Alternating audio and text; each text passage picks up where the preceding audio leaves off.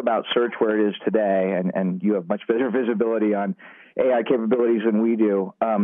How could some of those capabilities be mixed into search, and when would we as investors maybe see some of those benefits? Thank you. Thanks, Justin. Look, I mean, I think on the AI front, we are still in very early innings. We've been very good about as our research teams are making progress, bringing it into search. So pretty much the transformer-based models, including BERT and MUM, are in search now. So it's driven a massive improvement in search quality, and helped us extend the lead in quality over other products.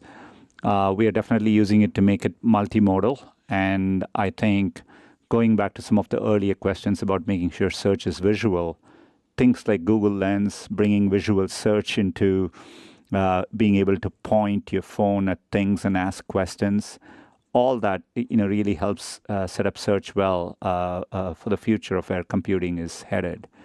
But AI not only affects search, it affects all our products. It makes YouTube better, ads better, and through cloud, we are bringing it to other companies as well. So we'll keep that in mind, and maybe so we'll keep that in mind. Thanks.